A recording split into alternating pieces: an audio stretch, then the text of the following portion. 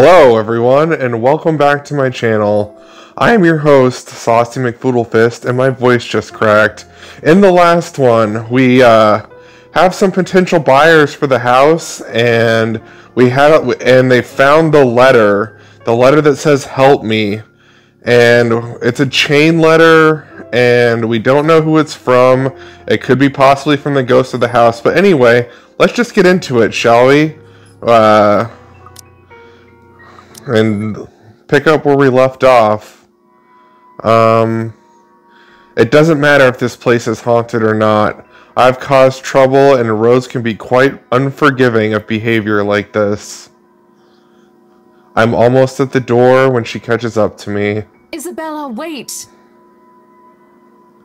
The apprehension must have been quite obvious on my face, because her expression instantly shifts to something gentler, even her eyes softer, a fond smile spreading on her lips.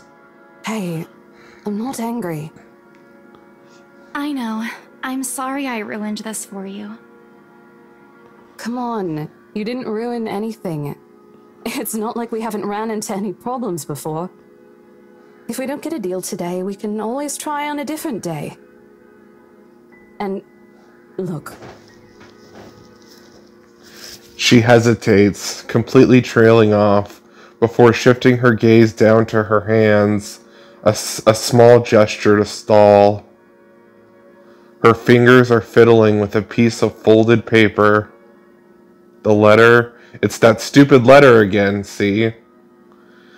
My hands stiffen when she gives it back, but I take it, nevertheless, more as an automatic response than any desire to have it back. I'll throw it away if I can. Why? But I have this nagging feeling, one way or another, it'll find its way back to me, regardless of what I do about it. Rose, you have to let them know about... I know you want us to get this sale so badly, and we've made a lot of plans on how to go about this. I mean, who wouldn't? This is the first time I've been assigned to a property like this. I've sold plenty of houses before, but nothing like what we have here. It's a beautiful house. I'd love to get one of my own if I ever win the lottery. Yeah, like that'll ever happen. But I think... Look, here's the thing, Isabella. If we are going to do this, work on something, I don't know, this big... I need you in top shape. And the way you are now... My mind stops. What? Wait. No, I can still work. I just need to get myself together. That's what you said earlier. I let it go because I thought, hey, it's your own body and you should know more than anyone how you feel. But after this, I really think you should take a break. You're kicking me out? No, I'm not. Look, all I'm asking is for you to take a seat somewhere I can see you, and let me handle this for now. You're clearly not yourself, and I honestly could use some time not worrying when you'll fall over or not. The day's not even over, and I'm already feeling the stress. Please, humor me just this once. She clasps her hands together in front of her, eyes pleading for understanding. And I do understand. To some extent. That doesn't mean I'll feel any less awful. Whether at myself, at the unlucky turn of the situation has taken, or for her, I don't really know. I promise I'll give you a full report of what happens after. I'll even let you take the lead tomorrow. Fine. Okay. I'll step aside for now. You're upset. A little, yeah, obviously. If it's any consolation, I won't tell the boss about today. You know how he is. Please don't. I don't want a repeat of the lecture I got during my first assignment. Okay, so we have some backstory right there. So this apparently has happened to Isabella before. I find that to be interesting. He called me a noob, and I don't even know what that means. You don't know what noob means, Isabella? It's 2020, come on. At the memory, we both burst into helpless giggles, earning us strange looks from the guests milling about the door. Talking and laughing like this, it's easy to forget any mishaps that happened. Little things you learn to appreciate, I guess. So, are we good? I'm still not okay with it, but Rose has a point. It's better for me to step out of this one now, for now. I won't be able to help you anyways if I keep getting distracted like this. Maybe I'll just take a walk outside or something while I wait for you to wrap things up. Please, just stay put. I insist. I'm not an invalid, Rose. You clearly have not seen how you looked earlier. It's not that bad. See, I wonder if I hadn't shown the letter to Rose, if she would be acting like this. So maybe that's part of the game where the decisions that you make affect the outcome. So, I don't know, just a thought. Color hasn't even returned to your cheeks yet. Just stay here, alright? Don't even think of going anywhere. Let me finish what I'm doing here, and then I'll take you back to Luxembourg myself to have that minor bump checked. At least wait for me to call someone who'll fetch you, okay? She's gone before I can voice one word of complaint. Left with nothing else to do, I find myself drifting back to the foyer. A few visitors linger in the area, some merely enjoying the afternoon sunlight streaming through the stained glass windows. Others can be seen admiring the priceless antiques decorating the room. One group of elderlies, gathered some way across from me, is occupied in a friendly banter about which one would cost more to buy. A little argument here, an occasional laughter and teasing there. I smile to myself. The conversation reminds me of what I've been missing these past few months. Rose is probably right. I do need a break. Maybe this afternoon's hangout will help? Speaking of, I should call Ash. It's a few hours early from what I've told him, but he did ask me to call me once I'm done. Besides, I don't have a ride back. He offered, so I might as well take it. Or bribe him into giving me one. Not that he'll ever accept the latter, personal convictions and all. Honestly, if there's something I find admirable about him, despite his tendency to annoy the hell out of me, it's that. Well, whatever way works, a free ride is still a free ride. There's Rose's offer too, but despite what she says, I know she'll be busy for the rest of the afternoon, especially without me assisting. Bothering her for a small favor at this time is the last thing I want to do right now. A couple of minutes and a few prayers asking for decent signal later, the call finally connects and... Shit! Sup, I'm Ash from Deluxe City. Baggers, watch out, can't beat me. What? For trouble? Better not lie. Shit, how loud is this thing even? Pretty fly for an Asian guy. Sup, I'm Ash from Deluxe City. Baggers, watch out. A sharp ring fills the entire hall, disrupting the pleasant and quiet that has settled. Soon enough, heads begin to turn in search of the source, mine included. Looking for trouble? Better not lie. I'm a cool dude. Pretty fly for My eyes dart around the small crowd before zeroing in on a lone figure crouched behind the same group of old people checking out the decor as moments ago. He is facing away from me, fumbling with something in his hands. But I don't need to see his face to know whose back it is.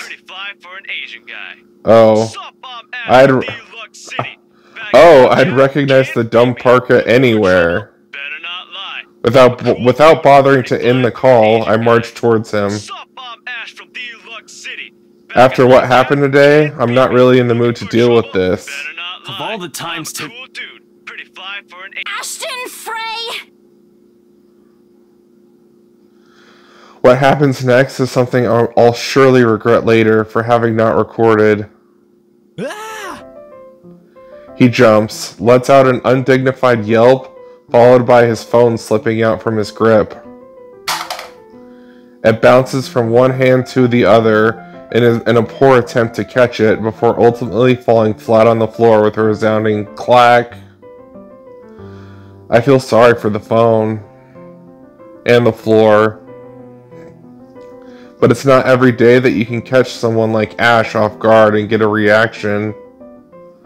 Damn his stupid detective senses. I'll take every ounce of I'll take every ounce of victory I can get, no matter how small. Ha! An awkward pause passes between us. A blink. A cough. He makes a face. And then, in too quick motion, he ducks and retrieves his abused gadget, while a grin threatens to break out from my lips. He doesn't meet my eyes with his when he straightens, but a flush has crept up his neck and cheeks. In another universe, where we haven't known each other for 5 years, and suffering through his teasing isn't a day-to-day occurrence, chances are I'd find that adorable. Endearing, even. Unfortunately, this isn't that kind of world. The way things are, I'm already content to see him out of his obnoxiously calm and collected disposition. Hello to you too, scaredy cat. I could stand to be greeted like a normal person, you know. What? And miss that look on your face? No way! Oh man, I should have taken a picture. I am so honored you find this funny. Is that how you treat your guests? I think I need to talk to your supervisor. Talk to yourself. You aren't even a guest here. What are you doing here in the first place? For a moment, he looks like a cat that swallowed the canary. The canary, not the cannery. He looks like the cat that swallowed the canary. Anyway, suddenly, checking every nook and cranny in his phone for damage or scratches seems to be a more interesting activity than explaining himself. Ash? I could be looking to buy a house. A mansion? Yeah, why not? Did you see the view outside? It doesn't look haunted to me at all. He's messing with me. Ashton, I am not in the mood. What are you doing here? He chances a glimpse at some point behind me. The parlor? Curious, I follow his gaze, but before I can figure out what has caught his attention, he places a hand on my shoulder and turns me back to face him. I just finished working on something, so I dropped by. I still don't see how his work has anything to do with why he's here. At my confused look, he drops the hand resting on my arm, like he has touched something particularly hot, and casually rubs the back of his neck. And I said I'll see if I can pick you up. Turns out I can. Free time and all. So here I am. Figured you'd still be busy, and so I roamed around for a while. Oh, you should have mentioned that sooner. I was about to throw you out. Throw me? Hey, I was given a pamphlet. I think that makes me a legitimate client. We have mandatory sign-in sheets for clients, Ash. I didn't see your name on it. And you can't just roam around because it says open house. Normal people actually follow an etiquette here. Right, okay. I think I'll just go ahead and... No, wait. I wasn't really going to throw you out. Rose said... Never mind. I was just about to leave anyway. Wait, what? Now? Something must have shown in my face because he pauses and gives me a long, hard stare. Sometimes I forget how easy reading people is for Ash, given how often he looks as if everything around him is a chore. I avoid his eyes, hoping he'll drop the subject and won't ask any more questions. The last thing I want is to tell him what happened, especially the part about the letter. In fact, he's the last person on Earth I'll ever think about telling it to, if I can help it. Sure, he's a dependable guy. God knows how many times he has helped me, even without me asking for it. But stuff like ghosts and the supernatural?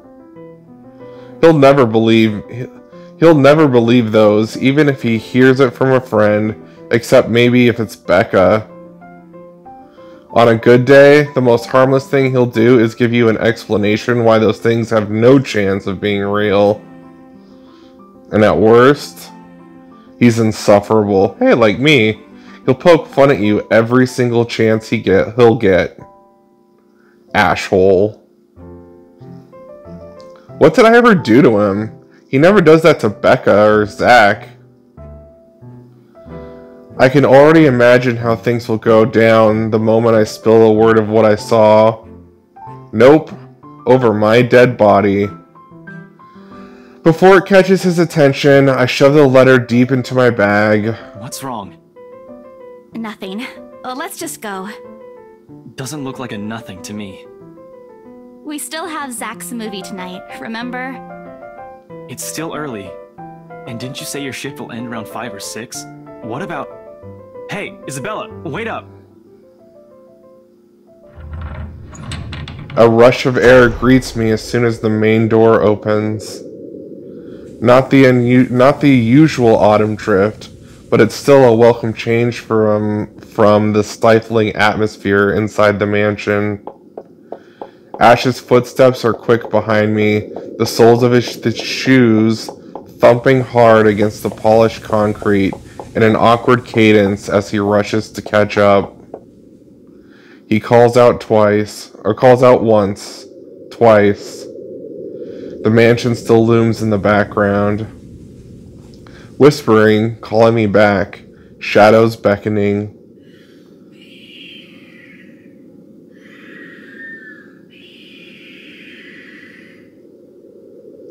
I don't look back.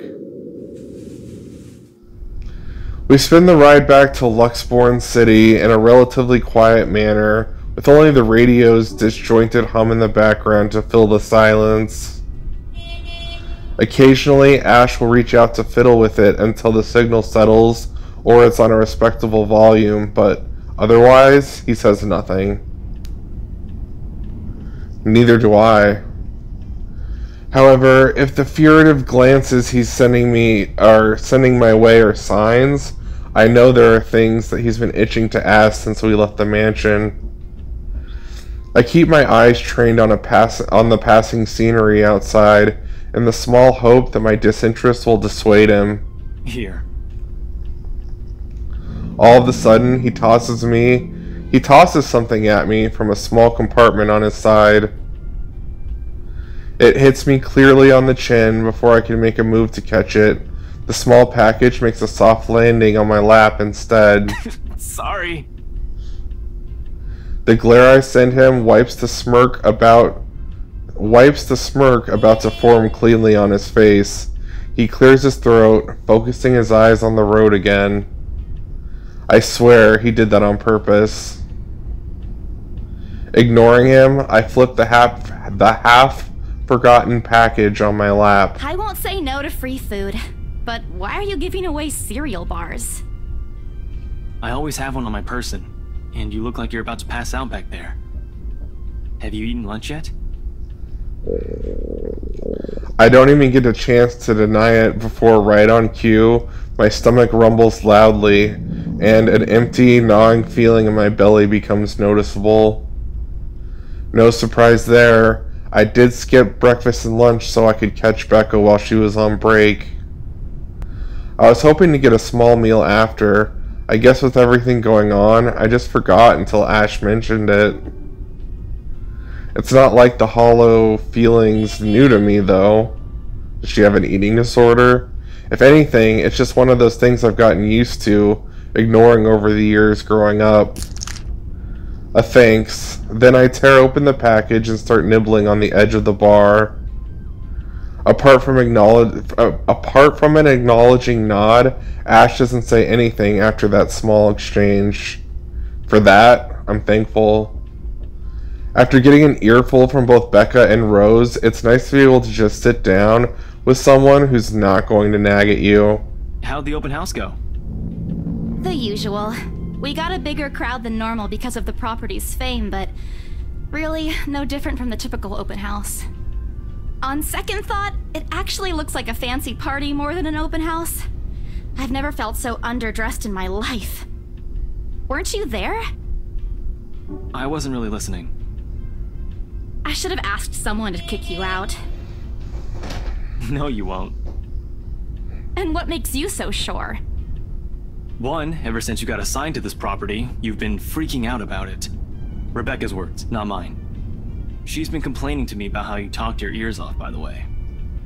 Two, despite your initial qualms about the place, you still took the job.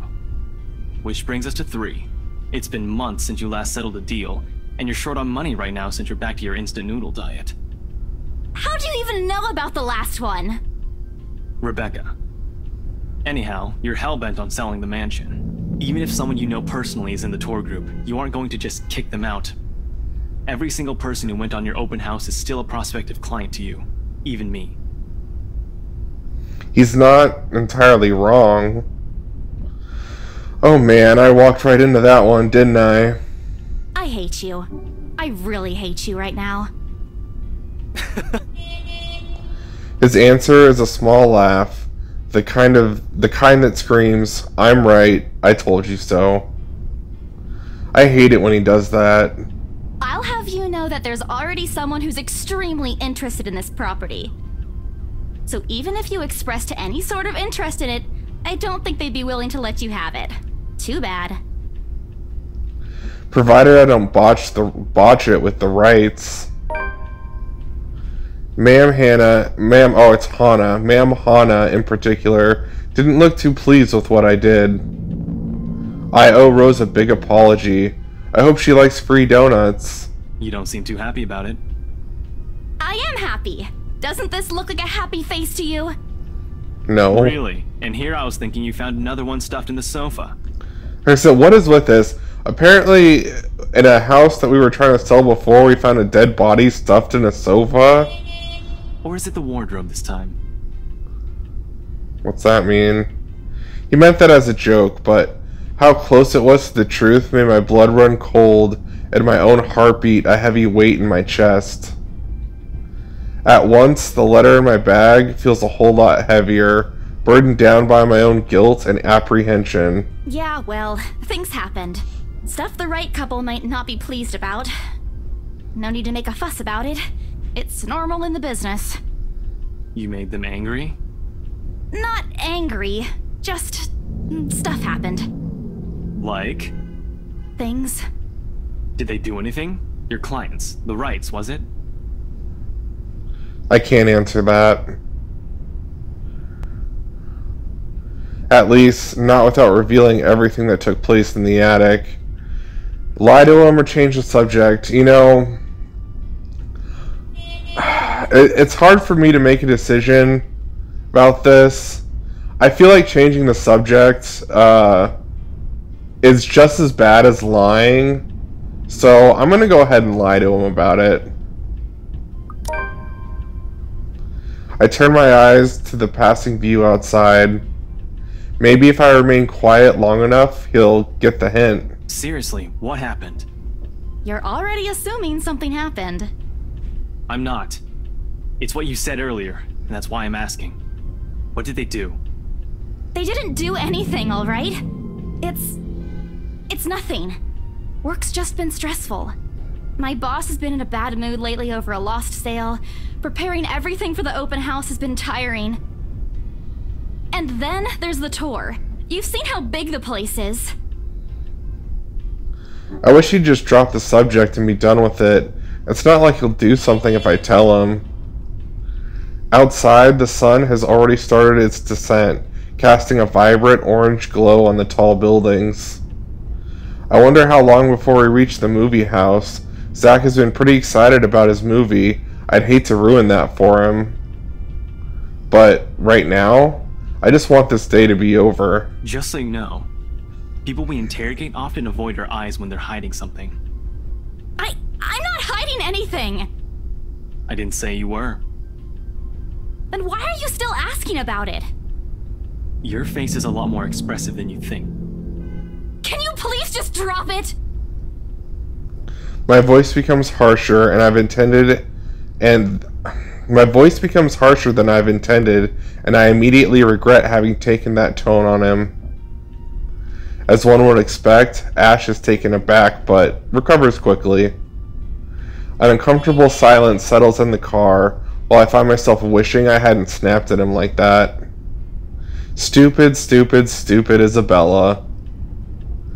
It's the first time in months you got to spend time with your friends, and you're already messing things up.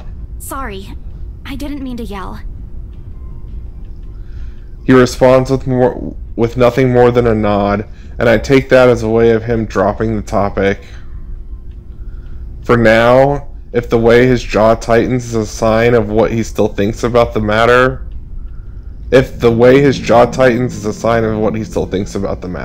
Okay.